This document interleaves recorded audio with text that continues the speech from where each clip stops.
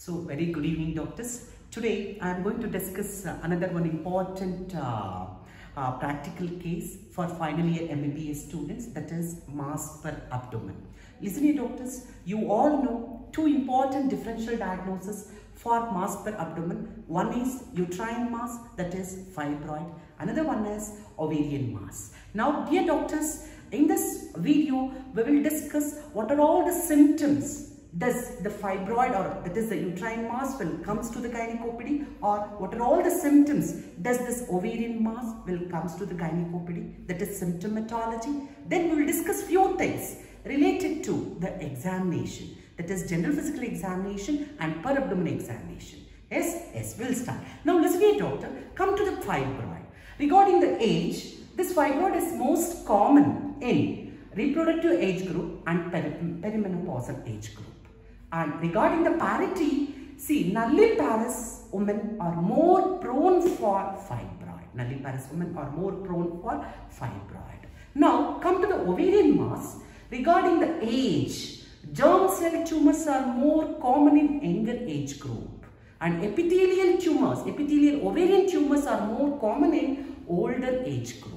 That is regarding age. And regarding the parity, doctor, once again, nulliparous woman is a risk factor for ovarian tumor. Yes. So in the patient particulars, concentrate on age and parity. Now come to the symptomatology of the fibroid. Dear doctors, make it two columns. First column, take it as a fibroid, that is uterine mass, and second column, take it as a ovarian mass. Now, regarding the uterine mass, that is a fibroid, doctor, the fibroid usually presents with menstrual complaint. So what all the menstrual complaint? They can come with profuse heavy bleeding, that is menorrhagia, or pain during menstruation, that is dysmenorrhea, or frequent periods, polymenorrhea, or intermenstrual bleeding, that is metrorrhagia. So these are all the menstrual complaints. Understood? So fibroid means usually menstrual complaints, and another one is mass per abdomen. So these are all the two common complaints related to fibroid. If it is a huge fibroid, sometimes the patient comes with pressure symptoms like edema or varicosity of the lower limbs, or they can also come with respiratory discomfort like breathlessness. If it is a huge fibroid, understood? Then if it is an anterior cervical fibroid which will exert pressure over the bladder or urethra, so they can come with frequency or retention of urine. If it is a posterior cervical fibroid, it can exert pressure over the rectum. So they can have constipation or feeling of incomplete evacuation. Yes. So two common complaints related to fibroid is, one is menstrual complaints, another one is mass per abdomen. If it is a huge fibroid, pressure symptoms. Anterior cervical fibroid, urinary symptoms. Posterior cervical fibroid, rectal symptoms. Yes. Now, if there is any degenerated fibroid, or if there is any fibroid polyp, they can come with vaginal discharge. Yes. Next, because of heavy menstrual bleeding, they can have features of anemia like palpitation, fatigue, hazy fatigability, dyspnea. So these are all features of anemia due to menorrhagia. Yes. So these are all the symptoms related to fibroid. Please make a small box, take down the list. First is menstrual complaints and mass per abdomen. These are the two common complaints related to fibroid. Other common complaints due to huge fibroid, pressure symptoms, urinary symptoms, rectal symptoms, vaginal discharge, features of anemia. Final take-home message, 30 to 50% fibroids are asymptomatic, which is diagnosed incidentally on sonography. That is a final take-home message. Means most common presentation is asymptomatic, that is related to fibroid, and most consistent symptom in relation to fibroid is menorrhagia. Most common presentation of fibroid is asymptomatic. Most consistent symptom is menorrhagia. Yes. So this is related to fibroid. Yes. Now come to the ovarian mass. What all the symptoms related to ovarian mass you should ask from the patient. One is usually the common complaint this patient comes with gynecopedy is mass per abdomen or abdominal distension. Yes.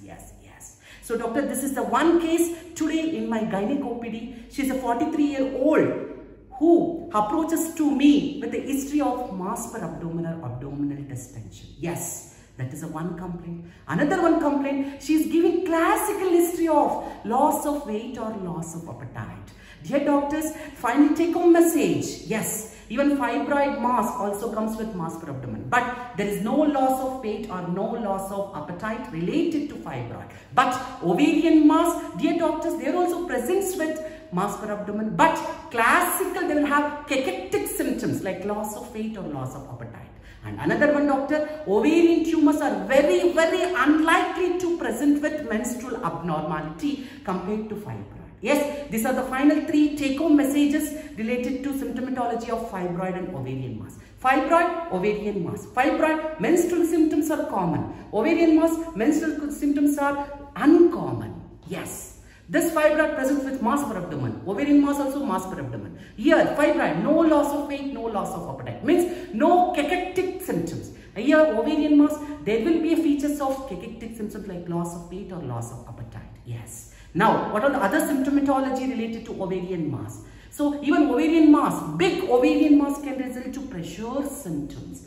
Big ovarian mass can result to what? Pressure symptoms like edema or varicosity of the lower limbs or even respiratory discomfort like dyspnea. Yes, so these are all the symptomatology related to what?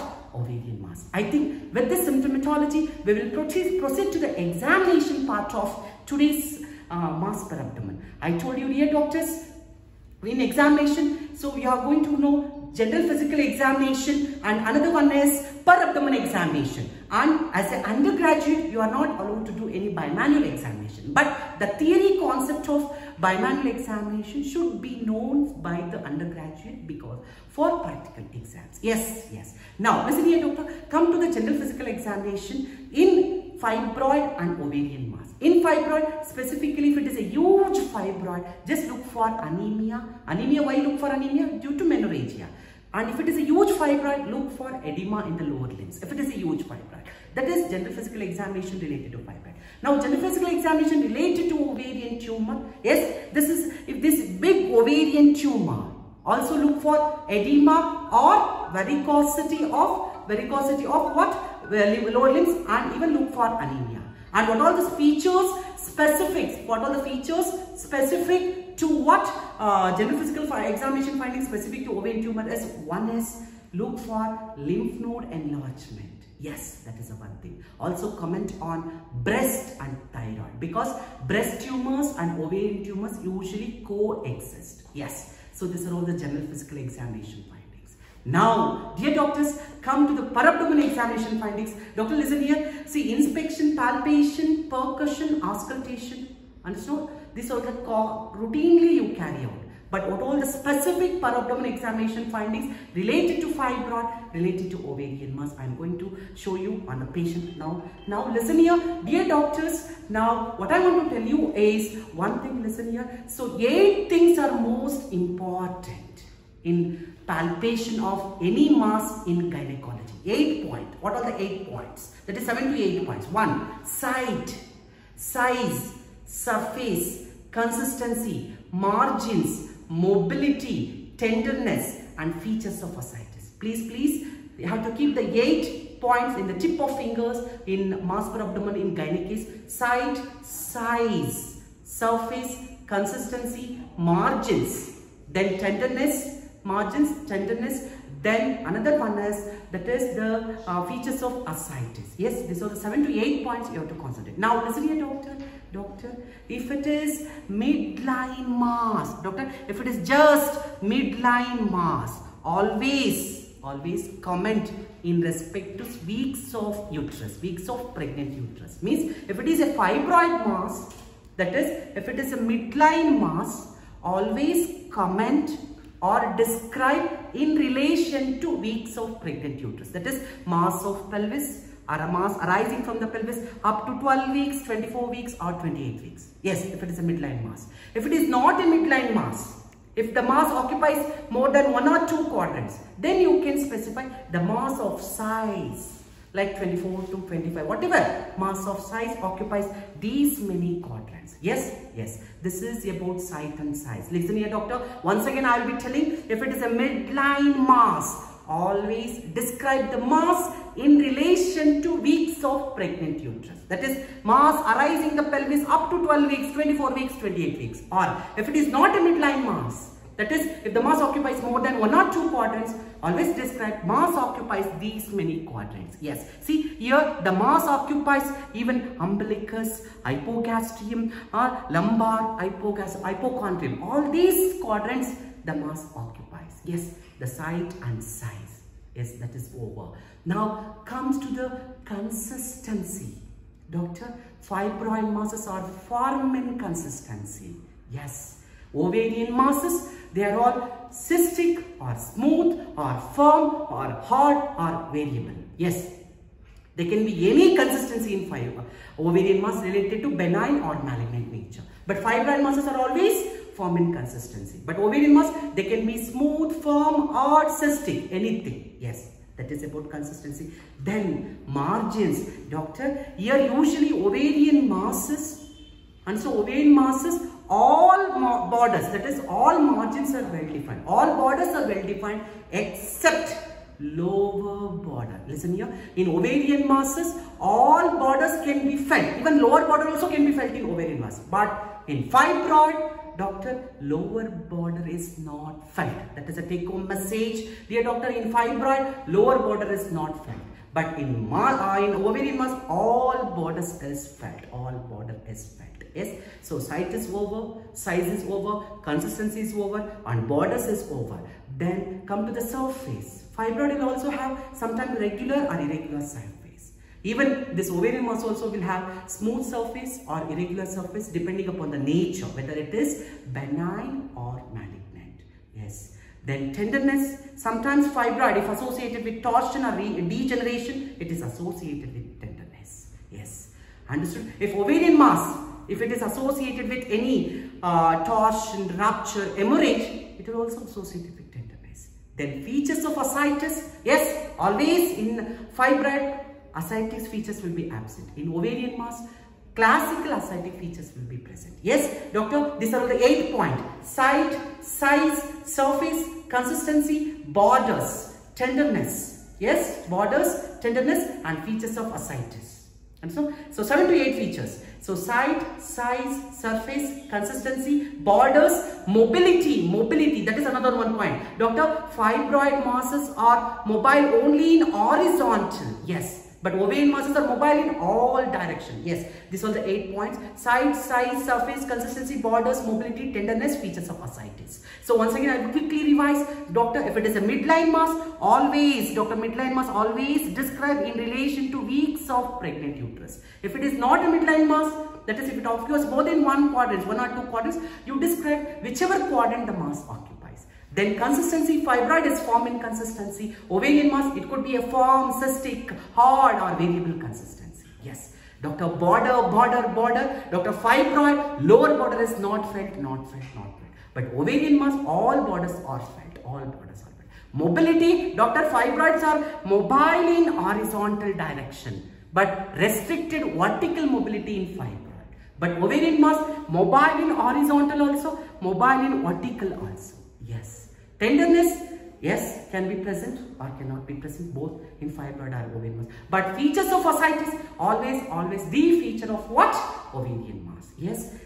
Doctors, always look into, see, this is the ovarian mass which occupies hypogastrium, so lumbar, hypochondrium, umbilicus, all regions. And here, doctor, here it is cystic consistency. It is cystic in consistency. Yes.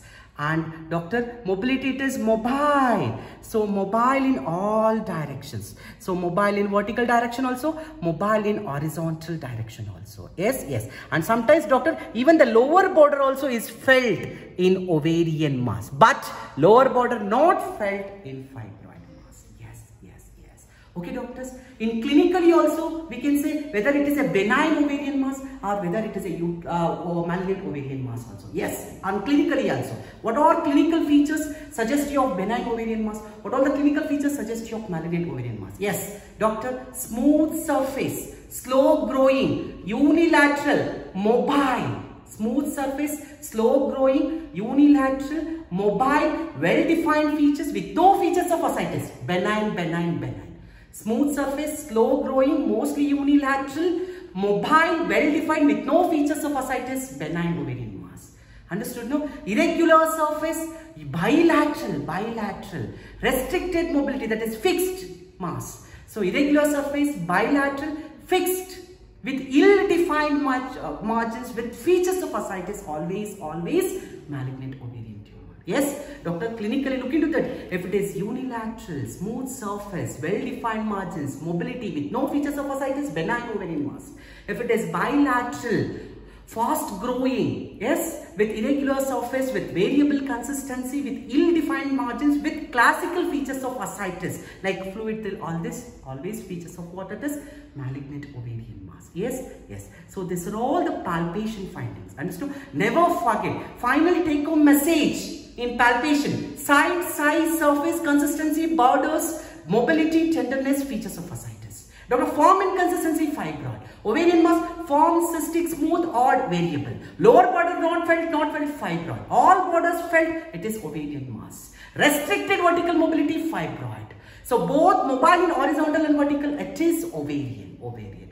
Yes, if it is midline mass, always described in terms of weeks of pregnant uterus. Yes. Doctor, finally, last but not the least, always you are not undergraduate or not allowed to do the bimanual examination findings, but you have to know 5 to 6 bimanual examination findings. 1. Position of the cervix, uterine size and mobility. Third one, whether uterus felt separately from the mass or not.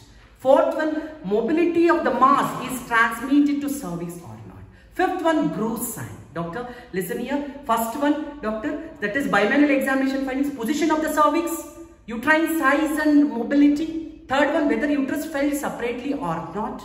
Transmission movement of the mass is transmitted to cervix or not. Or bruise sign positive or not. Listen here, doctor. If it is uterine mass, that is fibroid. If you move the mass, means, doctor, if you move the mass, that pulsations is transmitted to the cervix. Because uterus is connected to cervix, means transmitted mobility to the cervix is present in uterus. If you move the ovarian mass, we won't feel the pulsations in the cervix. That is ovarian mass.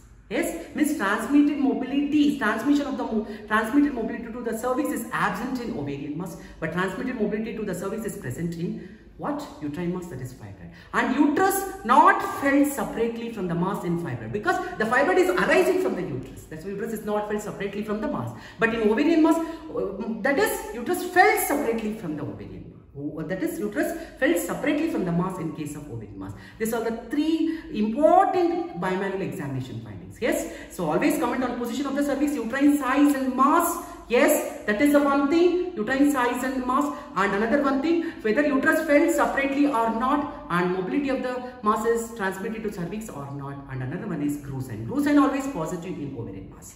And so, doctor, please look into the video repeatedly. Make familiar the examination findings of mass per abdomen. Anyway, thank you, doctors.